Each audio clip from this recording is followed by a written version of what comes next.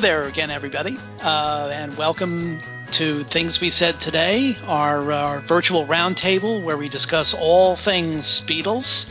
And I'm Al Sussman from Beatle Fan Magazine, and I'm here with my three co-hosts. Ken Michaels, the host of the syndicated Beatles radio show Every Little Thing. Hi, Al. Hi, everybody. Hi, Ken. And our resident musicologist, longtime classical music reviewer, and head of the New York Times Beatle desk for a long time, and now doing various freelance classical music reviews and other things. And that's Alan Cozen. Hello, Al. Hello, everyone. And last but not least, the world's last remaining full-time Beatles journalist, and that's Steve Marinucci of Billboard and AXS.com. Hey, Steve. Hey, Al. Hello, everyone. Now, this is actually part two of a show that we began last week. A look at this massive box set of Flowers in the Dirt, the latest installment in the Paul McCartney archive collection. And we actually left off. We got through with a great deal of discussion. the what you might call the paper goods. In the box itself, and then also the main album. So we have actually still quite a bit to go because, as I said, this set is absolutely jam-packed. Anybody that, as Alan has mentioned, anybody that complains about, it costs so much and all this sort of thing. Well, it does, yes, it does cost, but you're getting a massive amount of material. So I think first what we'll do is we'll take a look at the second and third discs, because since the songs are the same on both discs, and they are basically the demos, the Elvis and Paul demos and the band demos for the Elvis and Paul collaborations, and which are very, very interesting, including a couple of songs that I don't believe, at least one song that I know I've never heard before. And Ken, why don't I have you chime in on this first? Well, I got to tell you, when I first got the box set, all I would do was listen to these demos, as much as I wanted to get to the rest of it, because it just sounded so good. I love the acoustic demos of Paul and Elvis because, in terms of their harmonies, they just sound perfect together. They really do. And it makes you realize, especially, and you can apply this to all demos, when you strip everything down to the bare bones, where it's just a song and an acoustic guitar or a piano, and it's no frills, no production, and the songs are good, that's proof right there to me how strong the songs are. And Paul and Elvis worked really well together. And in particular, what was a real treat, and actually, these songs, these demos have been bootlegged before, as we've discussed. But 20 Fine Fingers, which is a song that had never been released before, sounds fantastic. And to me, when I heard that song, I immediately thought this is Buddy Holly-esque. Very much so. And I said to myself, why on earth didn't they release this? And there's another song called Tommy's Coming Home, which neither one of them released before. And it's another strong song. And I love the fact that you have the acoustic demos and then the studio demos with the band. And in most cases, Elvis Costello was with the band. But the mere fact that they went into the studio and did these same 9 songs, and even those 2 songs that I just mentioned that haven't been released, meant that they were really strongly considered. It's a real treat, to hear. I know Elvis Costello said that The Lovers That Never Were, which is a song that I really love, he felt that what they did together in their acoustic demo couldn't top, even the studio version that Paul released on Off the Ground. And in its own way, the powerful vocals that Paul had on that demo are just remarkable. They were a great team. And I love the contrast of going from that to the studio demos where they're not fully produced, they're not polished. They're going through the ropes there, and they're trying to figure out what to do with it. So they're songs in transition, but they're still very good the way they are. And a big highlight for me, one of the songs that Paul and Elvis wrote, which only Elvis released, was So Like Candy. Mm-hmm. And to hear Paul do the lead vocal without Elvis in parts of the song is a real treat, because I've only heard, Elvis's version all these years. So when you take a look at both the demos, the acoustic and the studio, I love the fact that you've got two for each song like that, and it's such a treat to listen to those. They're all powerful in their own way, and I do love the contrast. And if you just want to hear Paul and Elvis sing, there's nothing better than those 9 acoustic demos right there. Mm-hmm. So I was very, very happy with that. I think they work. Both discs work very, very well, and it's listening to them, it's very tantalizing, because they really give a glimpse of what, say, a McCartney-Costello album might have been like. And in fact, if you've read some of the interviews that have been out there, there was some talk of possibly a situation with possibly Elvis producing the album for Paul, and that probably would not have worked out very well. In fact, something tells me that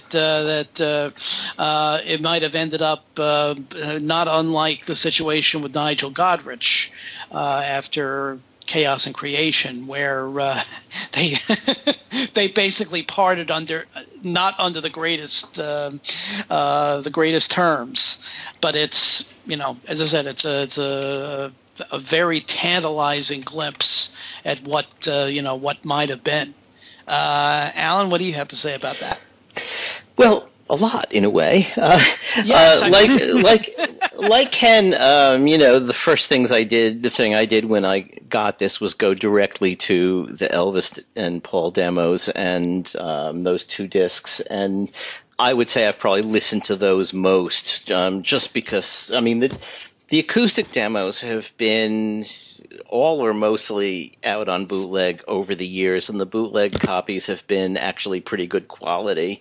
So they were a little familiar. So I was especially interested in the more produced demos. I'm not absolutely persuaded that those are demos. I kind of think, I could be wrong, but I kind of think that was the start of what could have been the finished production. Would have needed more overdubs, would have needed... I agree with you, Alan. Yeah. I definitely with you there. But... I don't hear that. Well, and also, by the way, people don't mention this very much, but there is a hidden bonus track at the end of the acoustic demos one, which is yet another version of The Lovers That Never Were. So you got 3 versions. That's a Jeff Emmerich mix. But when you go on to the studio version of that one, the studio demo version of that one, to me is the single most tantalizing thing on this set, because what I think we're hearing is Paul experimenting with the vocal on that. I think that he's singing it, thinking specifically that what he's doing is not going to be released, but he wants to hear what it sounds like when he sings in different ways, and he's really out there taking risks. And it's just incredible singing, emotional. Everything about it. There are things that are a little bit imperfect here and there, but I think you're just seeing him really reaching for an incredible vocal performance, which it, so mostly is that, for me, it really entirely is. I just find that one track just so incredible. You look at these this list of songs, to which you would add the 3 on the cassette demo, I Don't Want to Confess, Shallow Grave, Mistress and Maid. And then for my personal playlist, I've pulled over the demos of Veronica and Pad, Paws, and Claws from Elvis's Spike reissue. Just to have the largest collection of these things. And I think we're looking here at what could have been Paul and Elvis's best album of the period. You know, I mean, I love Spike, I love Flowers in the Dirt, but this album really could have been it. And it's, to me, just a shame that the plug was pulled on it. And, you know, I just kind of wish they finished it. Someone said that to Elvis Costello in an interview or something like it. You know, why didn't you finish it? And he sort of diplomatically said, well, you can consider this the album. You know, the demos that Paul just released, and that might have been in the Jeff Slade interview. I'm not sure. I think so. Yeah. In fact, there was that mentioned the one little bit about them throwing around ideas, and Paul mentioned, "Why don't we do something that sounds like the Human League?" And Elvis had to excuse himself from the room because he was so upset. That was for That Day Is Done.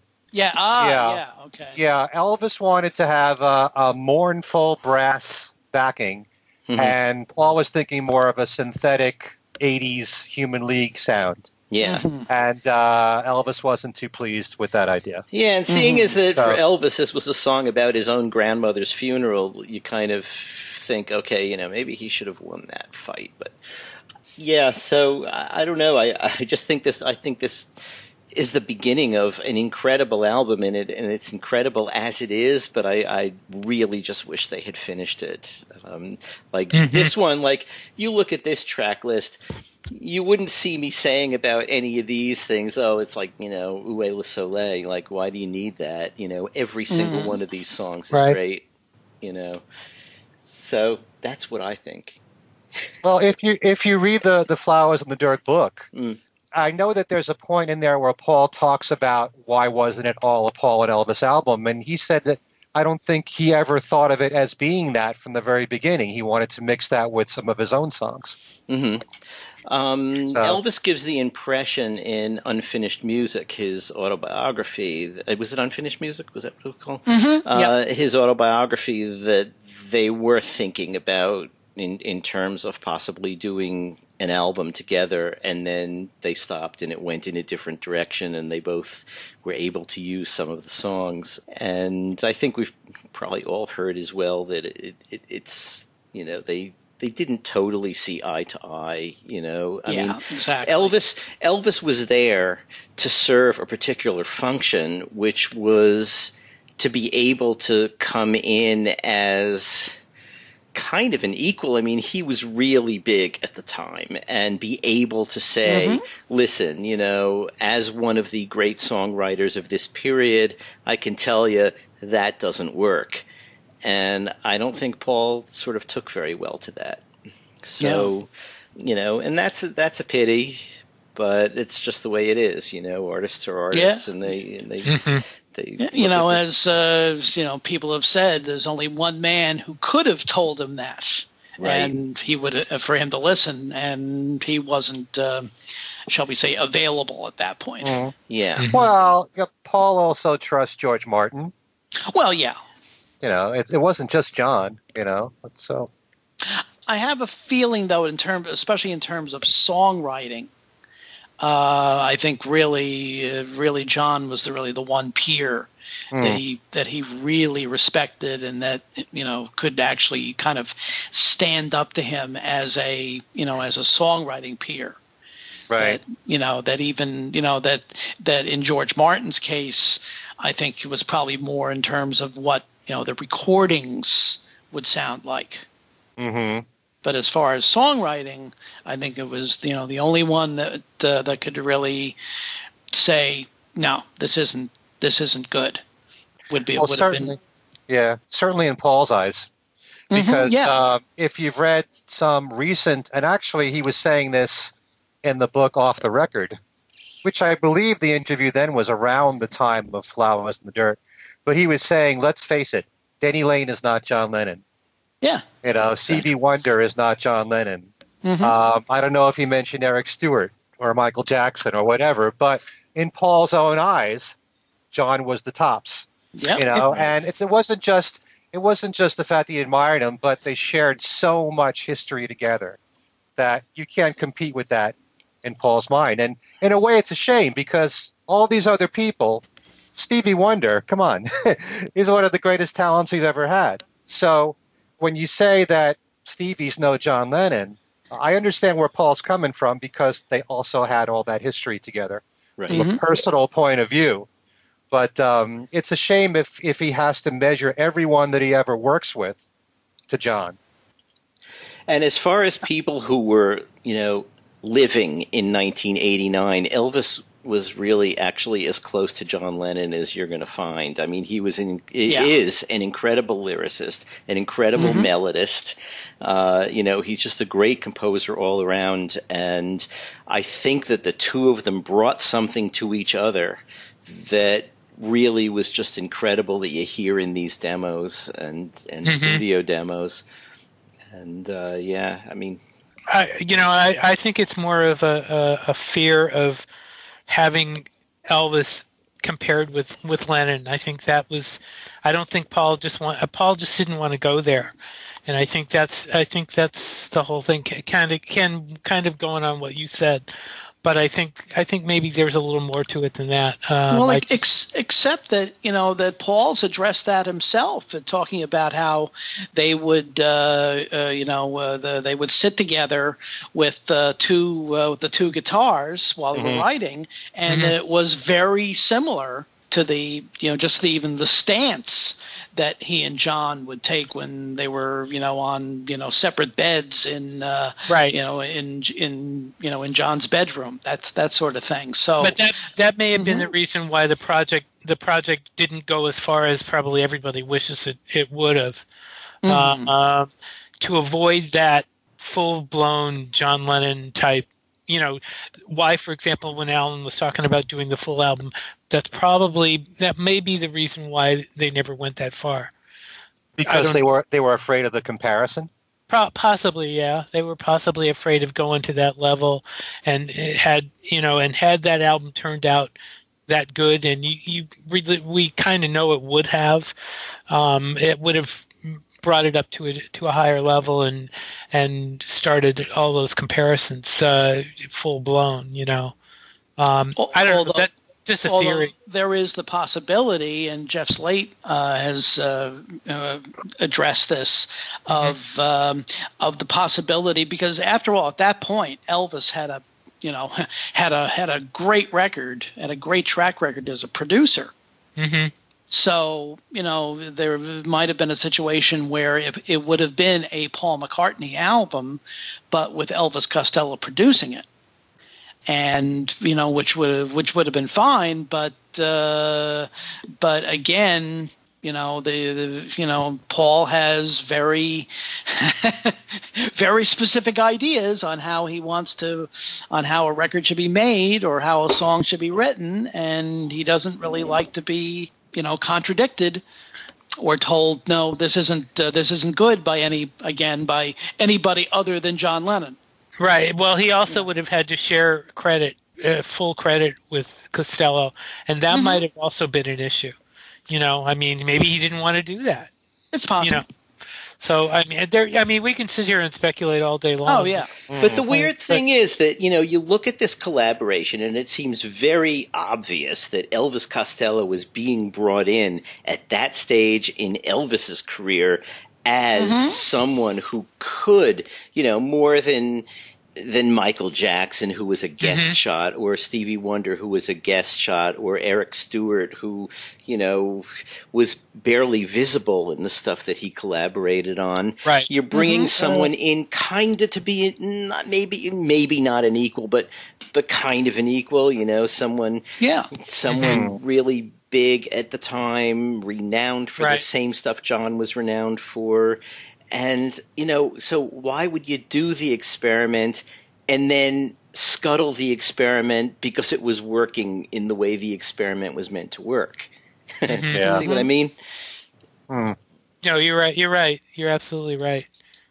Do you think it benefited Paul more than Elvis that they worked together, or what did Paul bring to Elvis's songs? More accessibility? His name. Well, there's that too. I mean, I think in the long run, it probably benefited Elvis. I don't know. I mean, he was as much of an icon as Paul is. Elvis was, especially in the 80s. Elvis was a pretty big deal.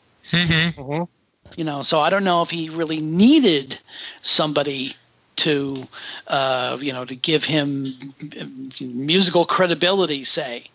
Whereas I think Paul was a little bit, drifting a little bit because of the fact that Press to Play had gotten a critical, drubbing in a lot of places. Mm. So he he had worked with Phil Ramone, and that didn't work out, and so he was kind of drifting, and so I think that that partnership could have worked extremely well if it had gone all the way, say. Mm-hmm. Yeah, but I think tremendously of Elvis Costello as a talent and as a songwriter, and certainly he sold a decent number of records through the years, but he never achieved the mega star status of Paul. Oh, of course. So so my question is, who did it really benefit more? He was a big star. You can't. I mean, he's not a Beatle, but he was on Saturday Night Live many times. He was. I'm not denying that, but he was never commercially a huge, giant star. He's had his following, and it's a strong following, and he could sell out, the venues where he plays, but he's never achieved, that kind of status.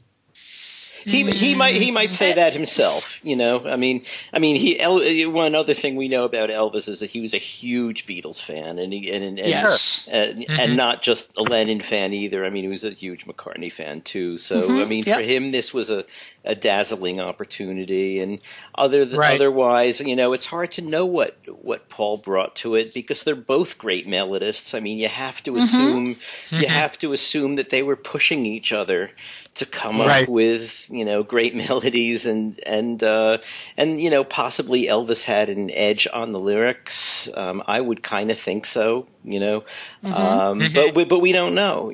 We don't know. It would be great to sort of have complete video record of the entire collaboration, so we could see who brought what to. That would be either that or get one of them on the show. That would be even better. Can I say something about the demos? I was just going to ask if you didn't really say anything specifically about the demos themselves. So yes, well, please. I agree that the demos were the first thing I went to when I got when I got my copy of this thing. But I will say, kind of in contrast to a little of what Alan said, the original demos had a little more interest for me than the band demos, only because the original demos were a little raw. And we also should mention, by the way, the two exclusive demos that are on McCartney.com of this one and Distractions that you can download even if you don't buy the box, that are really good. This one, I don't know if you'd call this one, I think they're probably both 88 from 88. But this one is fantastic. Distractions is I don't think is good, but this one is just a great sounding version. But I thought the original demos were just tremendous, and the one that really knocked me over was That Day Is Done.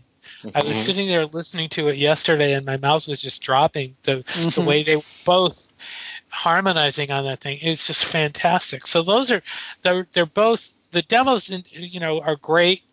But I think if you really want to,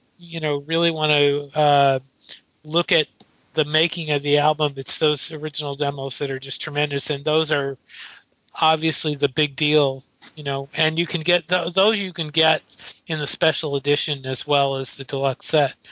But yeah, those are just fantastic. They have a basement tapes kind of quality, you know. Yeah, exactly. Mm-hmm. Except they're great. They're excellent quality. I mean, it's not like, but yeah, they definitely do that. You know, listening to all of those, and also, you know, at the same time watching some of the video stuff too, which we're going to talk about. But yeah, I mean, listening to them work those songs out, especially "My Brave Face," when you hear the early versions of that contrasted with the later versions, it's really amazing. Yeah. By the way, Alan, you were talking about the studio demos and that you thought that they were fairly close to what maybe Paul envisioned for the finished product. Well, possibly. I mean, what I'm saying is that I think these are the beginnings of what would have been the finished studio recordings, which would have been more produced, obviously, different vocals, different, you know, added things. But that's just the way I hear them. Like, you know. But I hear when I listen to You Want Her Too, that's very close. That's very close to what ended up on the album. I was surprised when I heard that. So it was developed fairly quickly, I think. Yeah, I love that, you know, the exchange, the sort of give and take between them on "You Want Her Too." You know, I mean that's a really good example of, you know, how their working relationship seems to have worked. You know, just like back and forth on the lead vocal. Absolutely, as you say, that the second disc really does have a no pun intended band feel to it. You know, not the band, but it has that kind of basement tapes feel to it. Yeah. Now, we should point out, in deference to the people who've been complaining that the download disc, you know, should have been a CD, that together discs 2 and 3 take only 71 minutes and really would have fit on a single CD. Just saying. And that enables us to segue into that most controversial part of this whole package, and that is the download package that you can only obtain. In the package, there is a card with a code. You can go to paulmccartney.com and there's this little tiny window where you download all of the tracks from the album. And Alan, you mentioned that that along with these demos and things and 12-inch mixes and such, that there's also the high quality, high res versions of all the songs from the actual album. Right, and of the whole production, really, and including the cassette demos that were coming out on Record Store Day. And but so it means that you get high quality versions of 4 more mixes of Uwe Le Soleil and 2 mixes of Party Party. Let's see what they come to together in terms of time. 32 minutes and 49 seconds of Uwe Le Soleil and Party Party. Ken? Yeah? Ken should be very happy. I think you have to answer for this. You just encouraged him. As a matter of fact, our friend Mr. Frangione has already come up with a package that eliminates all of the mixes of Uwe de Soleil and the club mix of Party Party, and puts in some more deserving material. So, well, might I add right here that I happen to agree. You know, I happen to love Uwe Le Soleil, but you don't need 4 different mixes of it. And when you 5 think about, if you include the one on the album. Well, that's the essential one. So, and when you think about, as we've discussed before, some of the other material that came out at that time as bonus material that's not on here. You know, there's another version of Rough Ride. There's a studio version of The Long and Winding Road. There's, I think, P.S. Love Me Do was around that time. You know, you do have that material as well. So all the other stuff, I mean, I got to say, like you were saying, Alan, Flying to My Home is such a killer song. Yes. You know, I mean, it's one of his best B-sides. It really has more of a 70s retro sound to me from Paul. And I'm really happy that Back on My Feet is on here. I mean, it was the first McCartney-Costello collaboration that was ever released before. Mm-hmm. And that was the B-side of Once Upon a Long Ago, although that song is not on here. And The First Stone is one that I happen to like. It's a bit of a different song that Paul and Hamish Stewart wrote together. The Loveliest Thing. The Loveliest Thing is a great song to me. That's a great ballad from those Phil Ramone sessions. That's another thing, kind of like the Paul and Elvis demos. You could easily have, if Paul wanted to, which I'm sure he won't, just put together all the songs he did with Phil Ramone in between Press to Play and Flowers in the Dirt, and that would make an interesting album. But I'm sure that's going to be spread out over the different remasters. But, and actually, I'm not that big on different mixes, but I do like the Club Lovejoy's mix of this one. I thought that was pretty interesting because it kind of revolved around the guitar lick that you hear at the end of the song. It actually starts that way in that mix, and I like that approach that was used in it. But I don't need to have 4 different mixes on here of Oulé Soleil, and I don't need to have 2 different mixes of Party Party, for that matter. One of each is fine. And then you can substitute for me. And I must also say, and I'm sure that since you're not fond of disco or dance music for the most part, I happen to love Good Sign. Good Sign was a great song that was only available on 12-inch for this one of the 12 inches for this one. And I thought that was a great dance track. So, it's great that he collected many of these songs, although it's not complete. And I would much rather, I really hate complaining about anything with this box set because it is either the best one or one of the top 3 of the remastered box sets that he's put out. But I wouldn't mind different alternate takes of the other songs from Flowers in the Dirt that wasn't the Elvis Costello material. So that would be represented. Like you were just talking about the 2 demos that are on his website for this one and for Distractions. I wouldn't mind if it was that plus all this bonus material. But no, I don't need 4 mixes of Uele Soleil together. And even if I love the song, as I do, it requires a lot of patience to sit through 4 different mixes all at once of that song. So, I'm partly agreeing with you guys. And I think you mentioned last week, well, in part 1, that you mentioned the Bob Clearmountain mix of A Figure of Eight. Right. And I'm very glad that Paul included that on here. And what did you think of the 3 cassette demos? I happen to love Shallow Grave a lot. It's a very bluesy song, and it actually sounds complete, even though it's a very short song. But kind of like when we were discussing with Tom about I Don't Want to Confess, it doesn't sound like it's finished. But it's just interesting to listen to the song as it was and think about what could have been with that song. It wasn't fully developed, that one. And Mistress and Maid I liked a lot, although it's very distorted. But, it sounds like the 2 of them together going directly to a cassette. He left off P.S. Love Me Do from this period. Thank goodness. I remember hearing that live.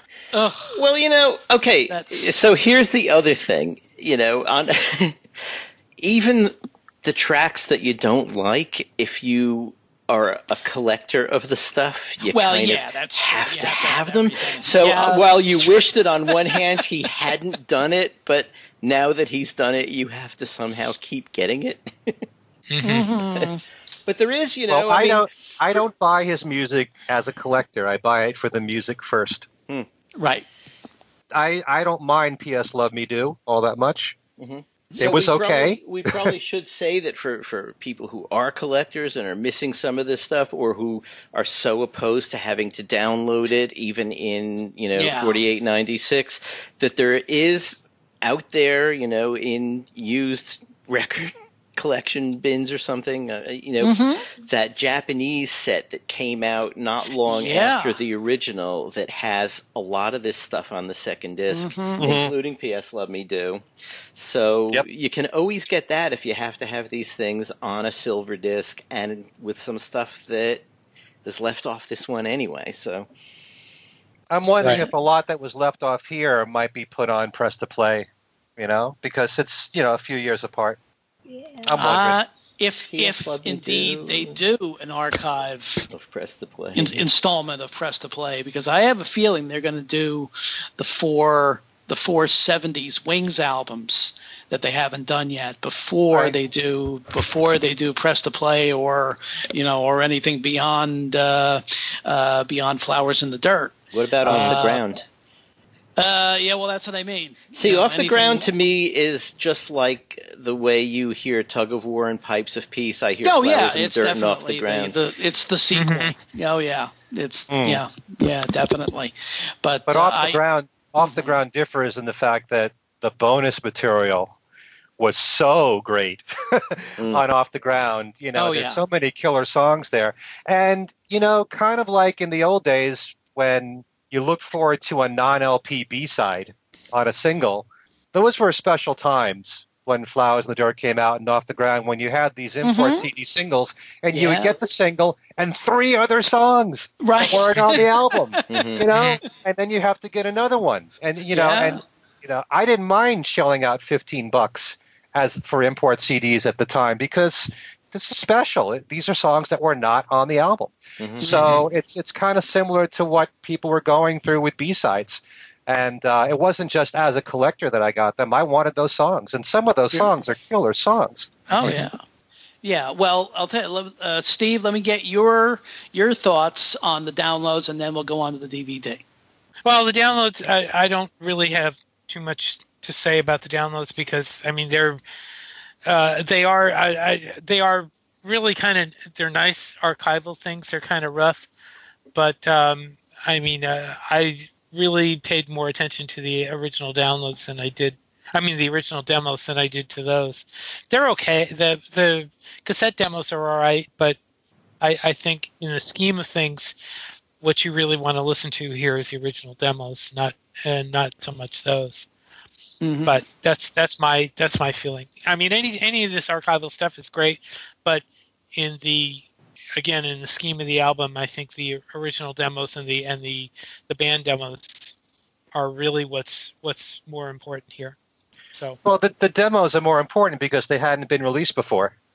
All the stuff that were available, that are being made available as downloads, have been B-sides and 12 inches, so people have heard them already. But it's nice to have them in one collection, right? Even though it's not complete. But I'm saying that even that, as far as the material on the box set, if you want to, the significance of the cassette demos, I don't really think they're that significant. I think the original demos and the '88 demos are much more significant. So, understandable, definitely. Okay, well then we'll move on then to the last piece of this package, and that is the fourth disc, which is the DVD.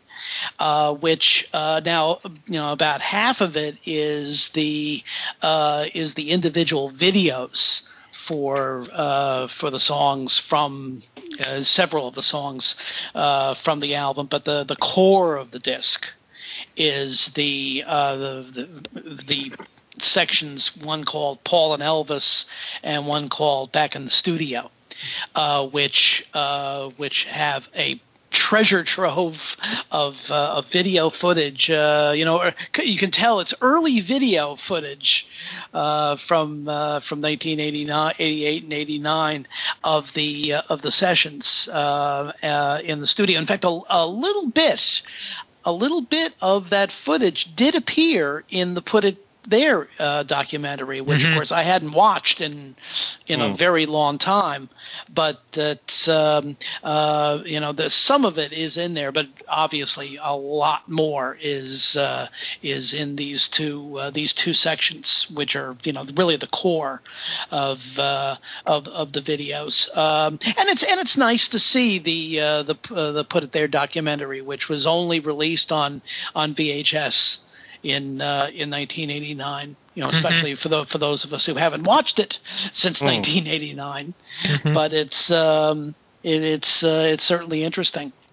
Steve, what did you think? there were some good feelings and some not so good feelings about the videos. I think the mugging at the beginning of the Paul and Elvis footage, the section that said Elvis and Paul, Paul's tendency to mug for the camera was really distracting. I would have loved if they were just if it was just serious footage and just seeing the two of them working. You know, you don't have to see Paul mugging the camera, especially there's the one song, and I can't remember which one. I think it's My Brave Face, actually, where Paul turns and shakes his butt. Oh, yeah.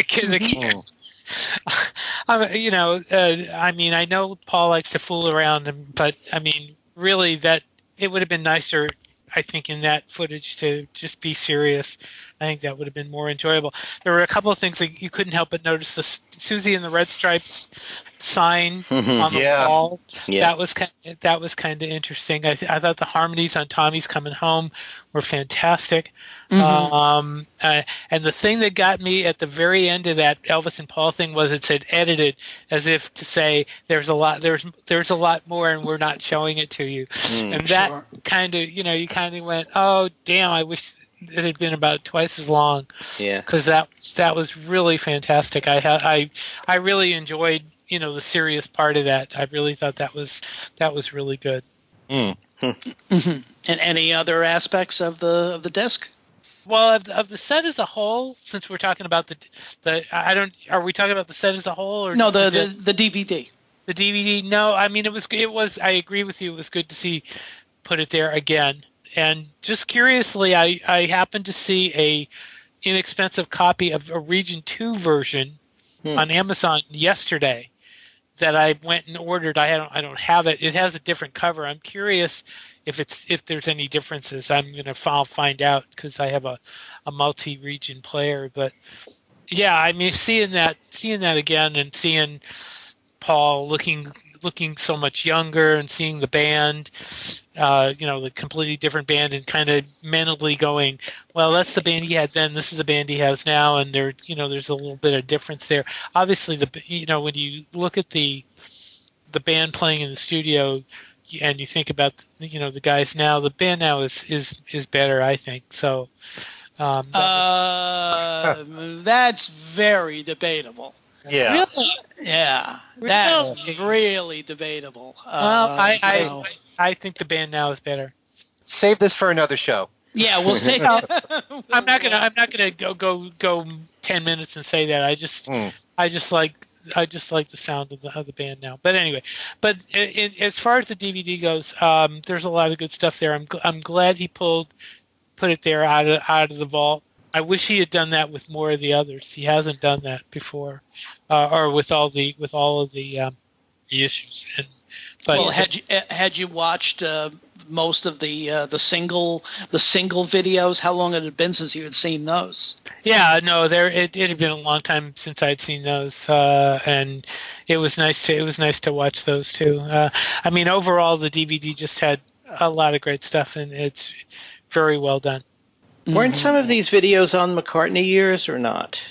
Yes. I thought it's so. Funny, by the way, it's funny you should mention the McCartney years, because I saw a post from our friend Ghosty from WFDU, on which Ken, I guess by the time this airs, will have already made an appearance if it all came off as scheduled. But he made a post over the weekend. He mentioned the fact that he had gone back to his copy of the McCartney years, which my mind was blown with the fact that it came out 10 years ago. I thought it came out the day before yesterday.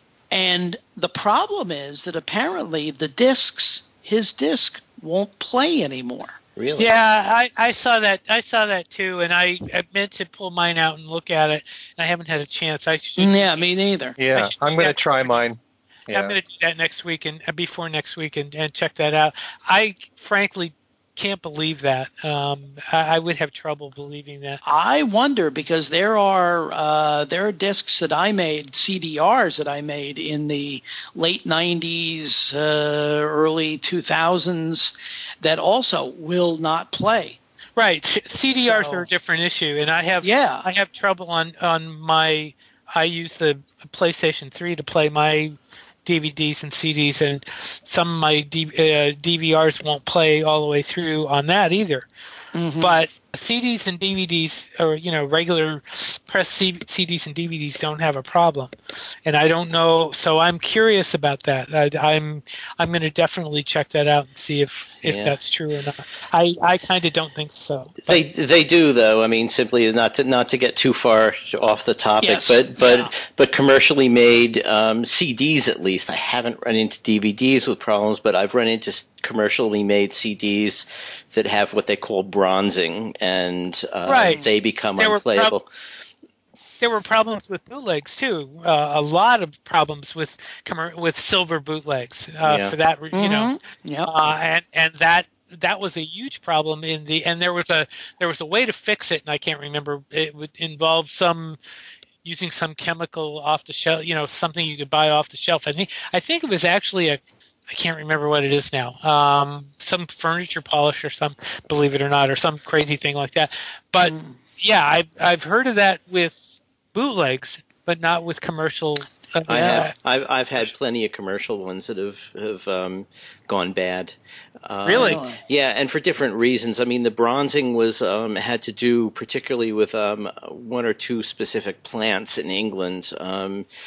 And there was also a problem with RCA domestic CDs that used a certain kind of printing ink.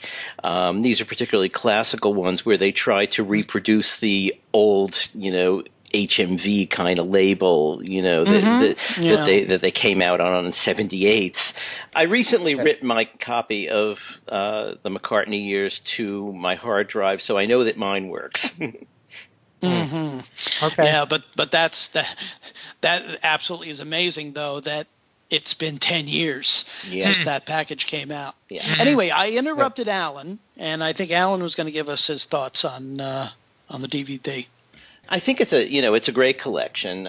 Some of the things we have had before on the McCartney years, but I like also having in a concise collection like this all of the two versions of this one, the two versions of My Brave Face. This is going to shock you, but I kind of like the video of Uwe Lasole. Oh my God! Aha! I just think it's kind of funny, like a little video game kind of thing. I mean, it's in a way, it's certain aspects of it are just as bad as. I mean, the whole video game concept is almost as bad as the whole disco concept, but nevertheless, I don't know. I just think it's kind of humorous the way he's done it. On the for me, the main thing is the Paul and Elvis and the Buds in the Studio sections. I intend at some point to rip the soundtracks off of those and split them up as tracks, because those are yet more Elvis and Paul demos, and I just can't get enough of those. The mugging, I gotta say, didn't really bother me. I mean, to say that Paul was mugging is kind of like saying he plays the bass, He does that. I mean, it's him. It's what he does. Yeah.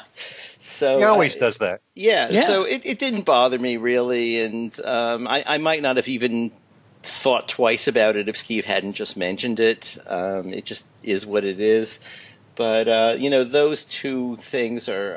I just thought I really loved watching those, and put it there as you say, is great to have now on DVD. It's sort of belated.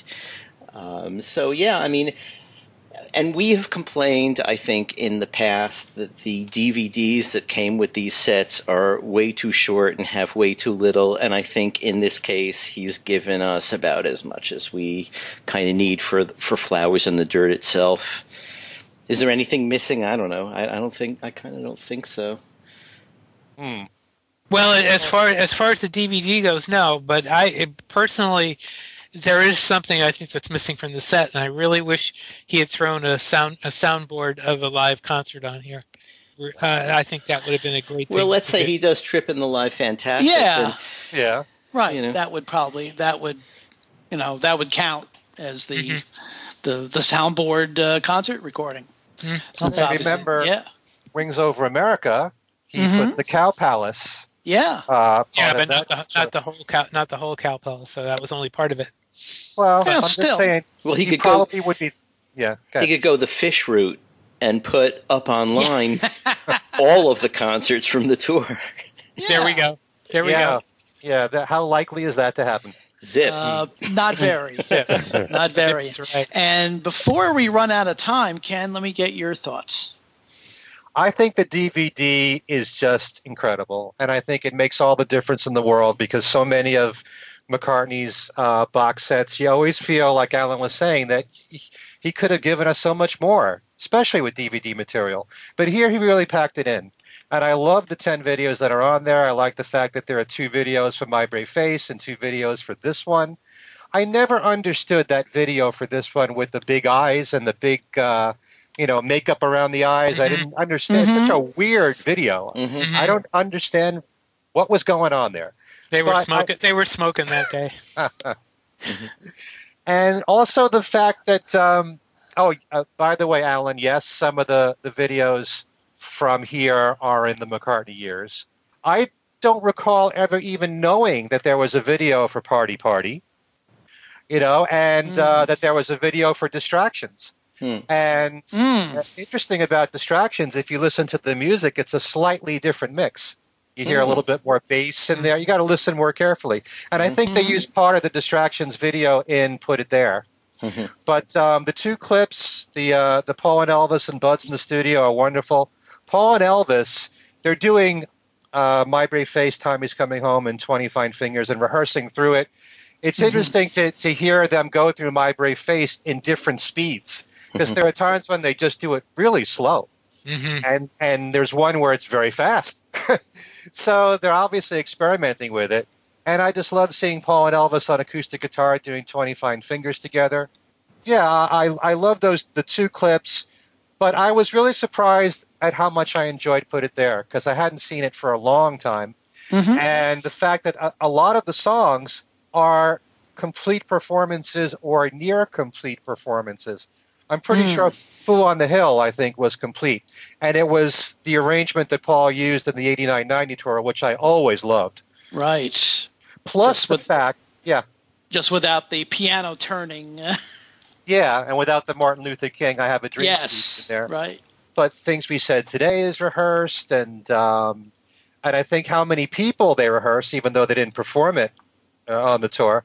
And also there's all the 50s material from the Russian album that they did on there. And it sounded fantastic, just because has always been one of my favorite songs on the Russian album. And here's Paul doing it with the band. I think it's complete, as well as Ain't That a Shame and Lucille. So, I really think Paul put a lot into the DVD here, and it made all the difference in the world for me ranking this amongst his very best.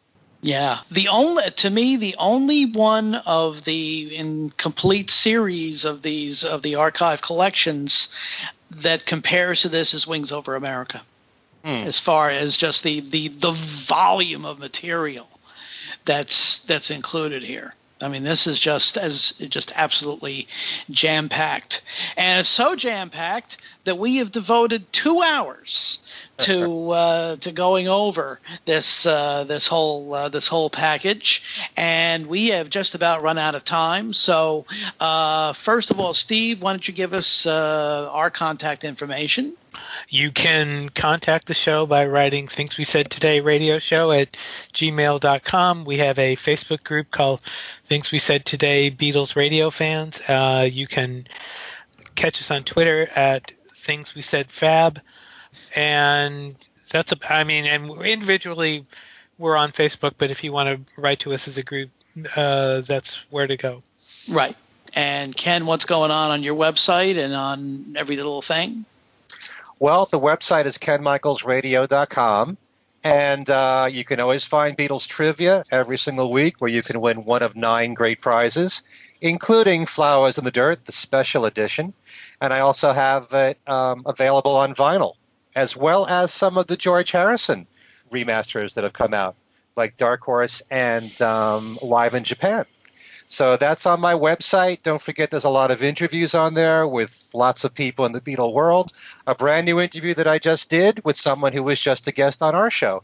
and that's Piers Hemmingson, the author of The Beatles in Canada.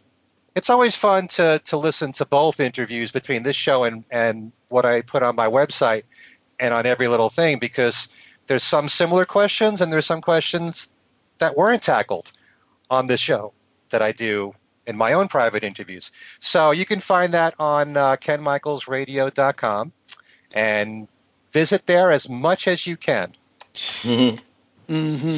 As a matter of fact, speaking of Piers, he did a wonderful piece for a book that's going to be coming out in May from Bruce Spicer. So you already know what kind of quality this book is going to be. The quality it will have going for it, and it's basically it's a salute to Sgt. Pepper's Lonely Hearts Club Band. And the core of the book actually is fan reminiscences. Right. And a good portion of it are pieces. There was a piece. I have two pieces in there. One is a piece that I just did, and then another piece is from Beatle fan from about 25 years ago. And also Bill King has a piece, but also Piers Hemmingson has a piece on. Yeah, please. Can I break some news? Please. I have done 2 interviews with Bruce on the book, and a story will be coming up in Goldmine, folks. Great. All right. Congratulations. So, thank you. And Piers also told me the full story about him and Sgt. Pepper, which is great. Yeah. And I also know Bruce gave me some information, and I'm not going to break it yet. I'll wait until the story comes out. But he told me some of the celebrities that are involved with the Pepper book. Yes. And I don't know if you know who they are, Al, but... Yeah, because I proofed the whole book. Oh, you proofed the whole book? Okay. Two of them in particular are very cool. I'm not going to break the information now, but 2 of them are extremely cool.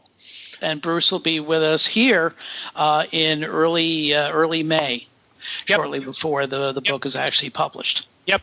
So there you go. So this has been a full session, 2 hours of a look at the Flowers in the Dirt Deluxe archive collection, and the time has just absolutely flown by.